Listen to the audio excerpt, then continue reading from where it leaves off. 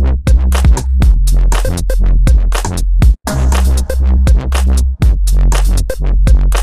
to be here. Thank you, Brian. Good to be back at Sunday Night Funnies.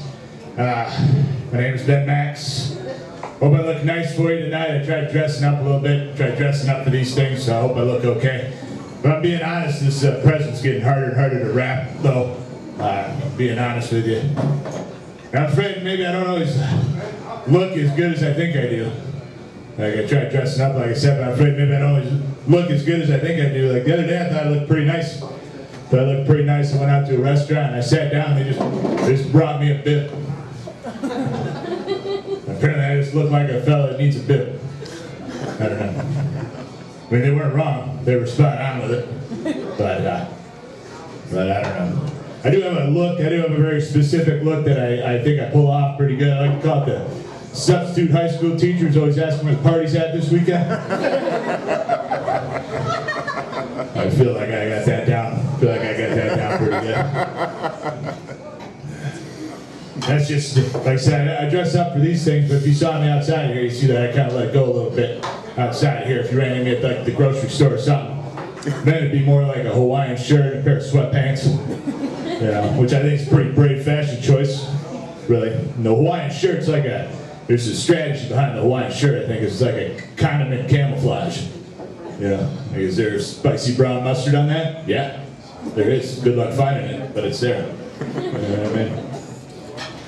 But the sweatpants and white shirt, it's like my upper body saying, let's hit that Jimmy Buffett concert, and my lower body saying, I can't. Got my kids this weekend.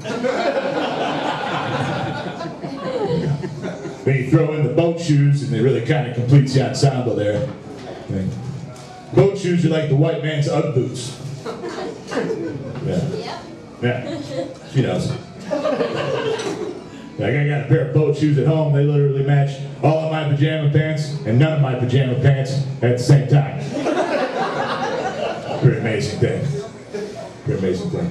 I don't know, but my home clothes, a lot of baggy clothing. Like, I don't know what it is, but the fatter I get, the more appealing exercise clothing becomes. Like, kind of ironic, I think, in that sense. But I don't know. That's where I'm at, I guess, in my life. That's the age I'm at now. These are the things I think about. And my age has always been a bit of a mystery. Been a bit of a mystery. I've always looked a little bit older than I actually am. You know, so when people ask me how old I am, I don't give them the number. I just give them some clues. I like to maintain a mysterious aura about myself. You know, so when people say, Ben, how old are you? Just give them a clue. I say, well, I'm at the age now, or I'm taking my shirt off to poop now. I don't know if that's a normal thing or not. That's where I'm at. Yeah. I'm at the age now where the ringtone on my phone is just the sound of a phone ringing.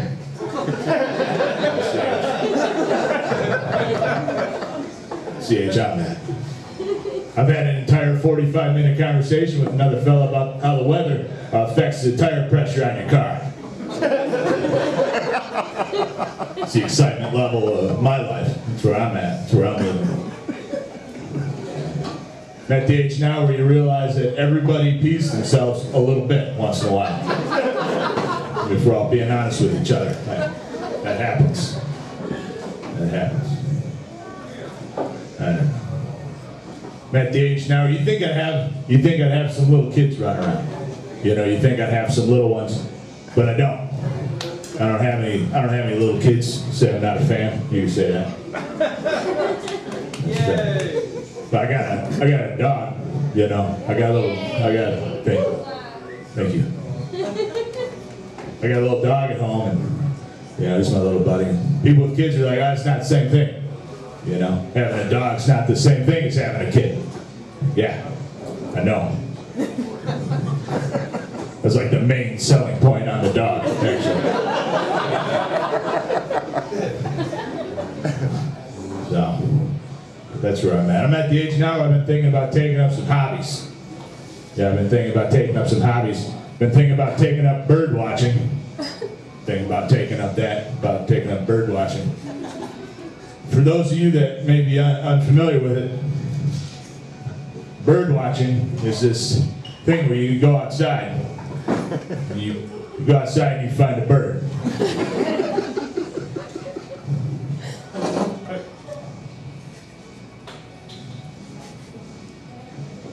and then you watch that bird.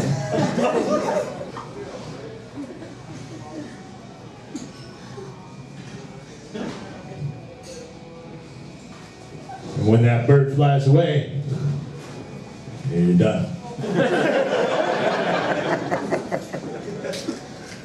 Done watching that bird. But those are the kind of hobbies I'm looking into now for myself, because the hobbies I used to do as a kid, you know, the hobbies I did as a kid, I can't do them anymore. Not without people judging me. You know, when you grow up, like I can't go to the playground all by myself anymore and jump on a swing set alone. I can't do that. You know, the only way for me to go to a playground and not look like I'm going to kidnap a kid is to kidnap a kid and take him to the playground with me. You know, who's got the time? So I can't do that. You know, people get real weirded out when they turn the corner on a public hiking trail and find me building a fort in the middle of the woods. People get real funny about that. It's like, answer the riddle and I will allow you to pass. Not that complicated. I don't know why you're making such a big deal about it. You're making it difficult at this point. And what is so wrong with a grown man playing with a couple action figures once in a while? Right? What's wrong with that? Nothing. Nothing wrong with that. Sure, it's okay to collect them. They still let me collect the action figures, but I gotta keep them in the box, put them up on a shelf. Keep them in the box, put them up on a shelf. Answer me this, smart guys. How's the immortal Hulk Hogan supposed to defend your freedom against the Iron Sheik if I can't take him out of the goddamn box? Doesn't make any sense to me. While we're talking about it, while I fully support you playing with your action figures, I do not support you playing with my action figures. Two reasons. First reason is that you'll just bang them together and play with them wrong and make a mockery out of the entire art form. The second reason, mine. My toys. Own toys. With your own toys. Me, action figures a lot like testicles. You know, I got no problem if you play with yours, but we're gonna be real good friends. You're gonna play with mine.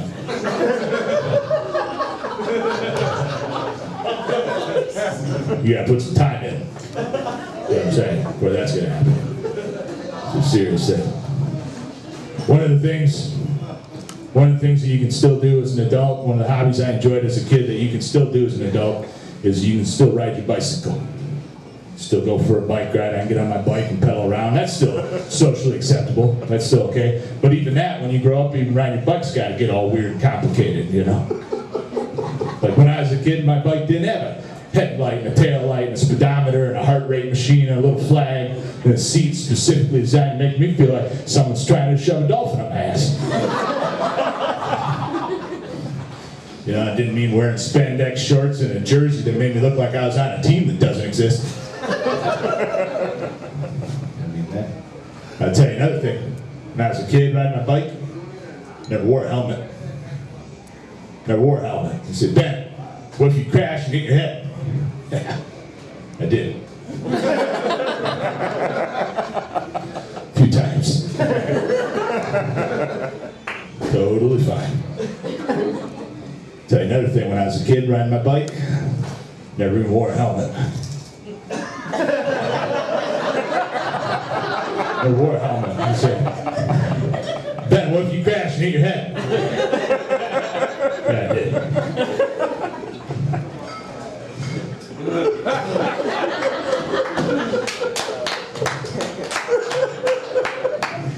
Totally fine.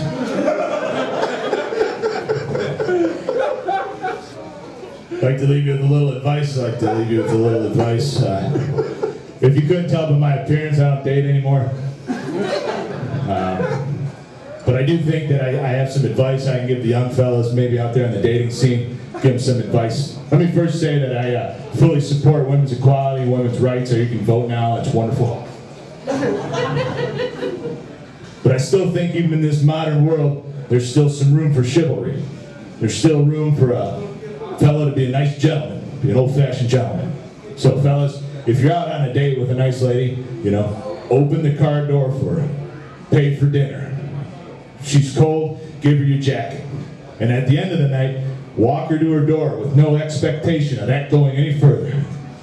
You know, when you're out on a date with a nice lady, if you so much as think you see another man even glance at your lady, you punch him square in the fucking mouth.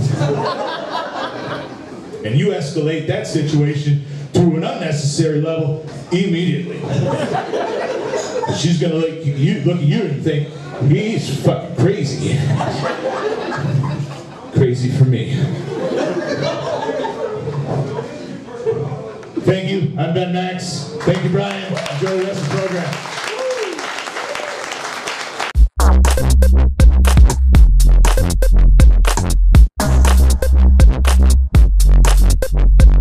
You guys here with your families? Anybody? Sounds like you guys have the same type of family as I do. My relationship with my family, it's not great, you know? Anybody here ever been friend zoned by your dad? I asked my dad, I was like, hey, like, do you think maybe you could just care a little more? Maybe spend a little bit more time together? And he was basically just like, I think we should just be friends. Before I moved to Grand Rapids, my dad used to come down here a lot to work on my cousin's house for her for free. And I've been here 2.5 years, and he has not come to see me once. So I brought this up to him. And he was like, well, you know, it's different. She needed the help. It's a different situation. So I've been fucking destroying my apartment. Called my dad. I was like, look, looks like you have to come down here, because I looked into it, and renter's insurance doesn't cover damages due to abandonment issues. They don't cover it. You guys, I'm a delivery driver, and I achieved something recently that I never thought I'd achieve, okay? I'm a regular at a gas station. Hot crowd, right? Hold the applause. I know.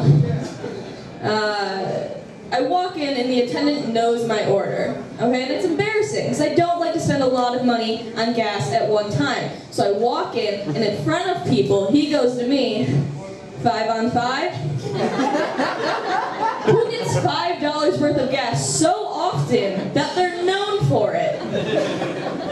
So I decided to stop, let it happen, okay? This last time I went in there, he was like 5 on 5, and I was like, nope. He's like 5 on 6. Not today. I was like, then what? I was like, just gotta take a piss. I did recently stop at a gas station to go to the bathroom on a delivery, and I got into the bathroom, right? And immediately I noticed that there's pee all around the seat. And I was like, either some girl needs to learn how to aim, or I'm in the men's bathroom. That last line was funnier than the line you guys just laughed at, but we'll let it slide. It's fine, guys. I was in the men's bathroom, right? And I started to have this little panic attack. I was like, it's gonna be so embarrassing when I walk out of here. So I go to the sink, I'm hurrying up, I'm finishing washing my hands, I look up in the mirror, and that's when I was like, I think it's gonna be okay. I don't know if you guys know this, but in general, women get tipped more than guys. But I found someone that gets tipped even more than that. And it's me when I get misgendered. I got a $15 tip the other night, okay? And here's why. I show up at their house, and their little girl comes running to the door, right? She's so excited. She's like, oh, the pizza boy's here. Or a girl? Or is it a boy? And then I spoke. And she was like, oh, it's a girl. And I was like, thank you. I've been wondering the same thing.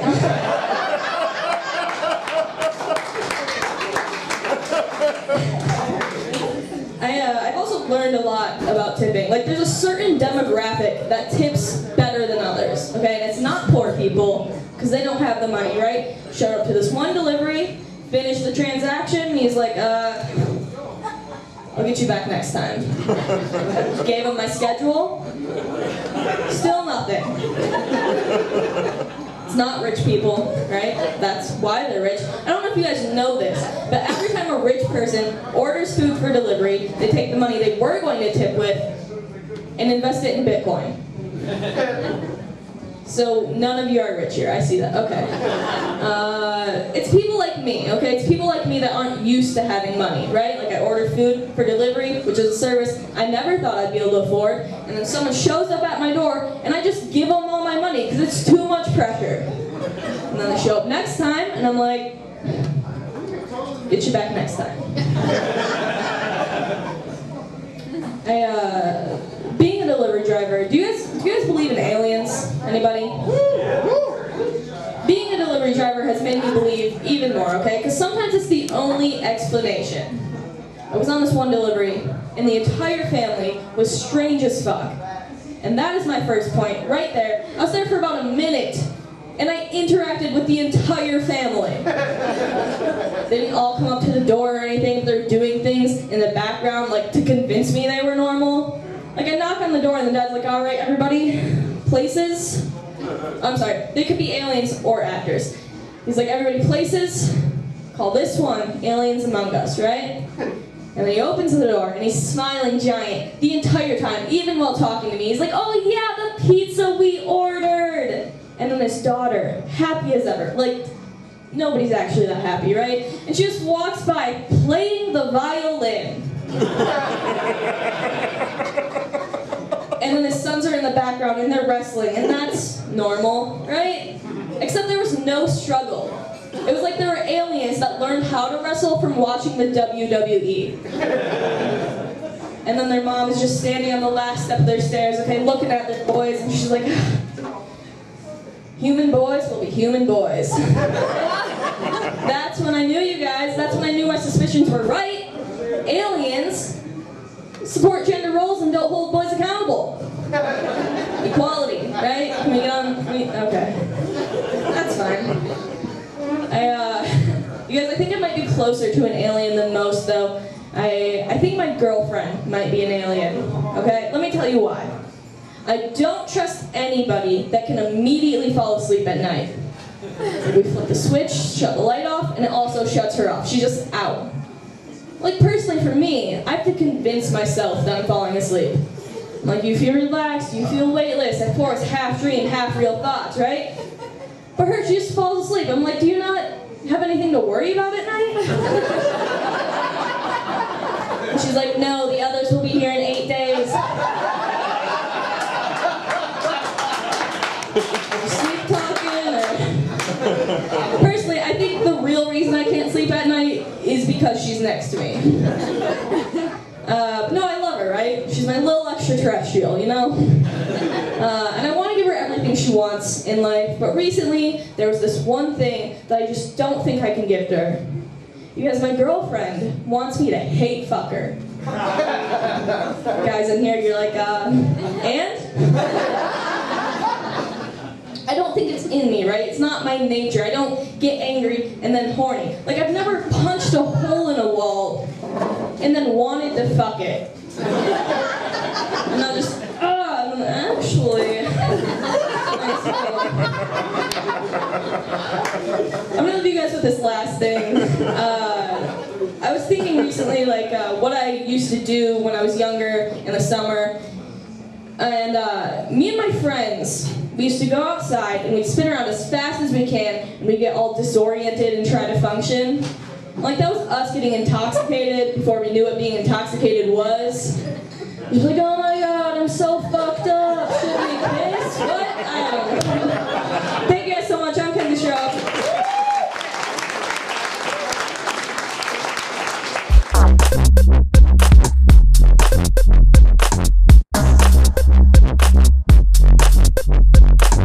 I'm happy to be back, man. This is cool. We'll be back at Sunday Night Funnies, a little comedy competition. I hope it goes well. The good news is I was raised Catholic, so I'm going to feel shame either way, you guys. Yeah. It's like the gift that keeps on giving.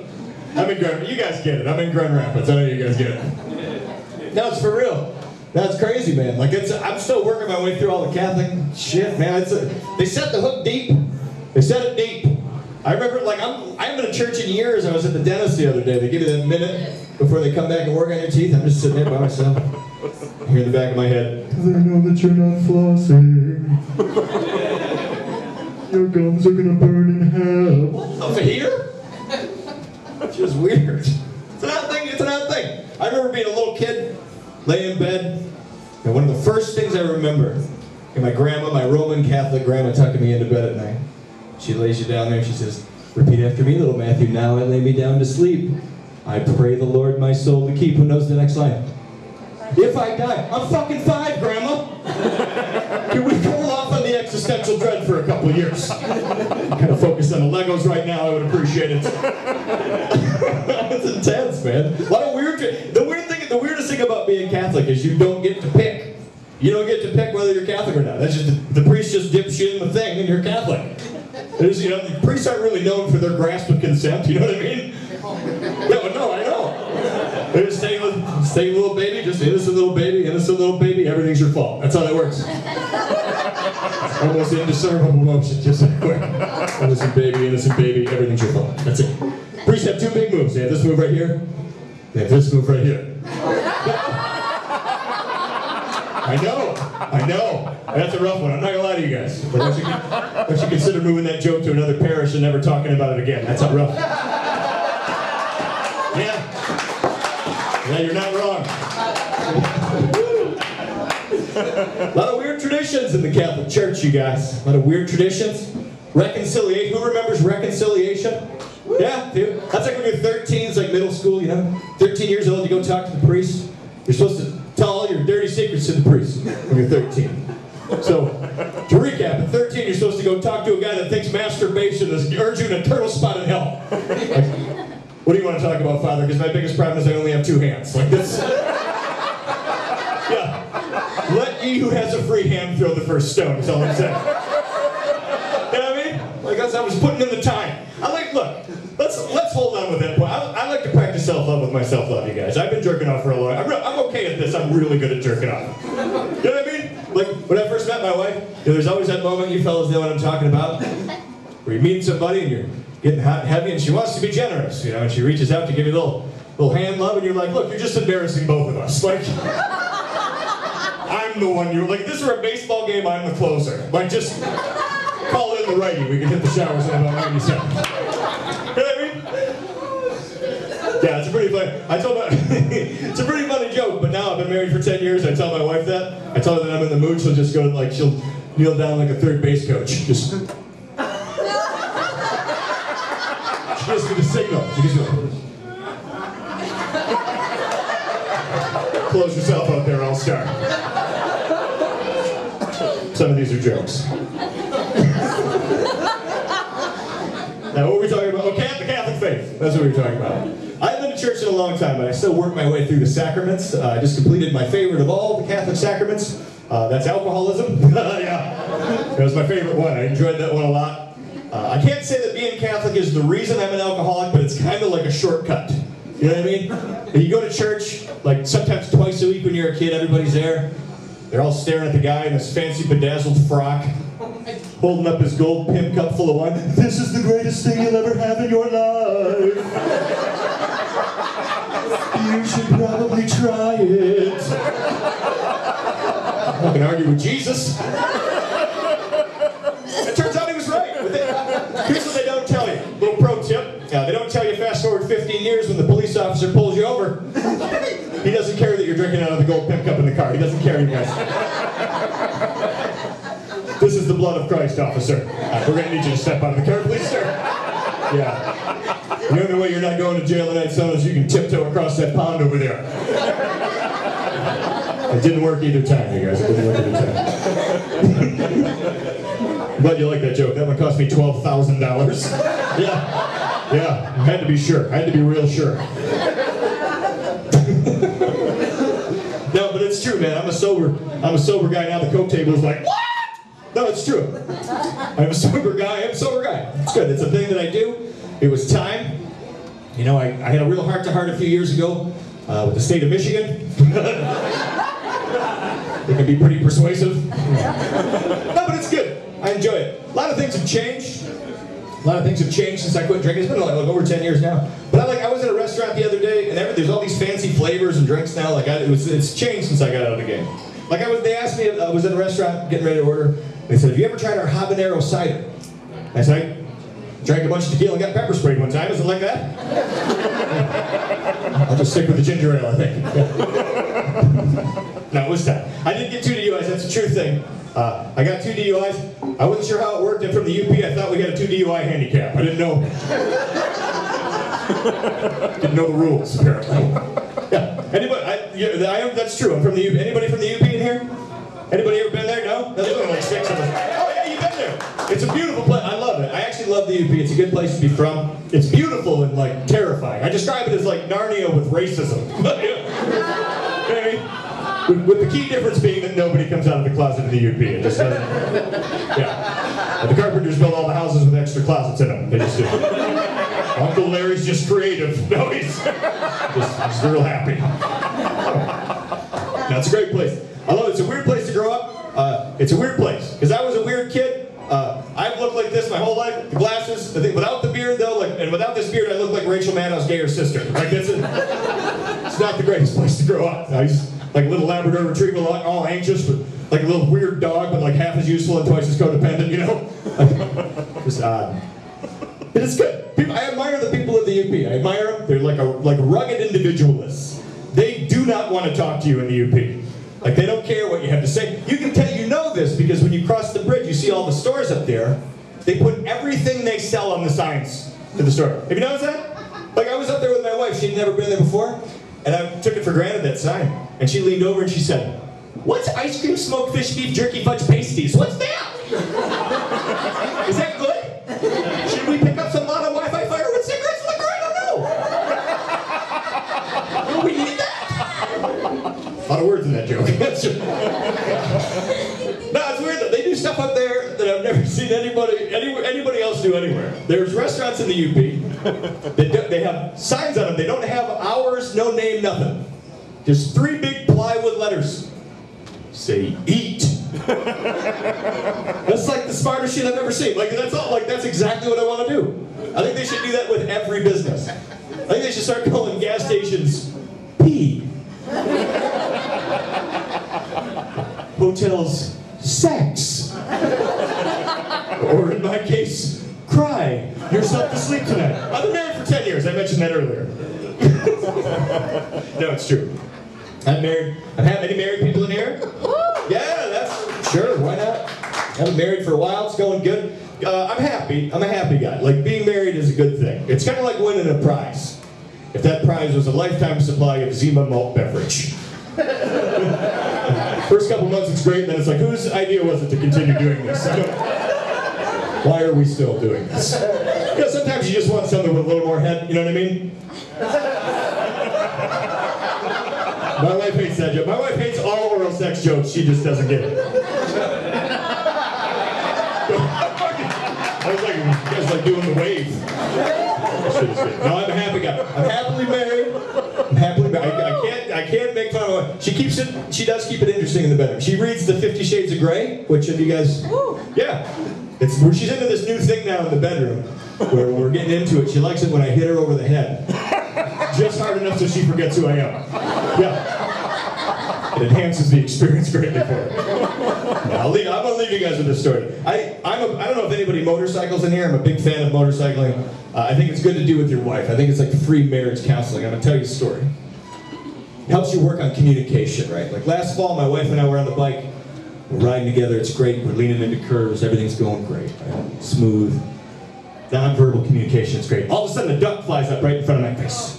Yeah, for real. So close. I move out of the way so close. I felt the wings hit my shoulder and my wife patted me on the back. And that's where the communication comes in, because what I thought was, good job avoiding that duck, honey, was, holy shit, I just got hit in the face by a duck. And she'll never let me forget it. Thanks so much, everybody. My name's Matthew Zerelli. Give it up for your host, Brian B.